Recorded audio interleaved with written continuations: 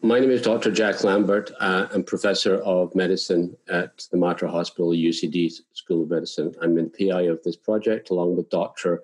Walter Cullen, who's a professor of general urban family practice from UCD. This project is aimed at capturing patients admitted to the Mater Hospital with COVID infection and then monitoring them as an outpatient in follow-up over a period of 3, 6, and 12 months. The purpose of this monitoring is to evaluate the long-term complications of COVID infection.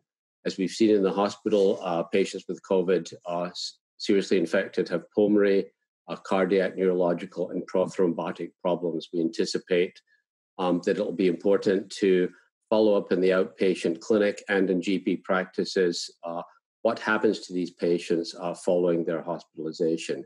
We will do this study by consenting patients at the time of their hospitalization.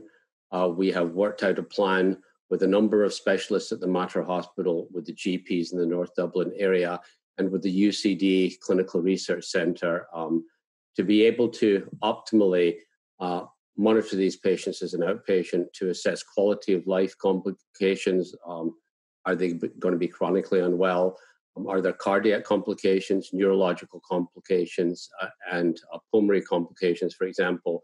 Are they going to be prone to chronic pulmonary fibrosis, chronic pulmonary hypertension?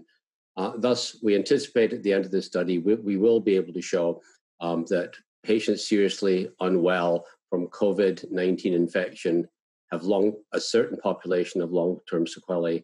We'll be able to identify which population does have these long-term sequelae and be better able to optimally manage them in the long term following this infection.